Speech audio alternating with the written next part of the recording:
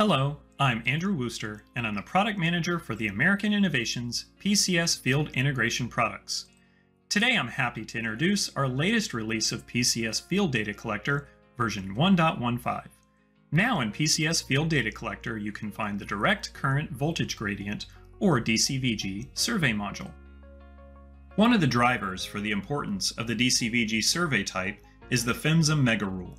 Part 2 of the PHMSA Mega Rule outlines requirements for assessing coating damage after the backfill of a pipeline, either from initial construction or after a repair. The DCVG survey is specifically called out in the Mega Rule as a tool for conducting these assessments. Another driver for the importance of the DCVG survey type is NACE publication SP 0502-2010.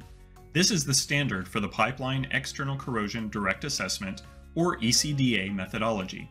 This standard requires that pipeline operators select a minimum of 2 indirect inspection tools for all locations along a pipeline where an ECDA plan is applied.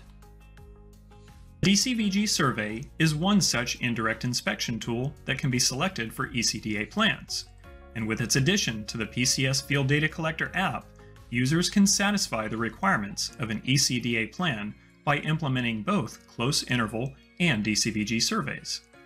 For more information about the American Innovations PCS Field Integration products, including the PCS Field Data Collector app, visit aiworldwide.com. PCS Field Data Collector is available for download from the Google Play Store or the Apple App Store.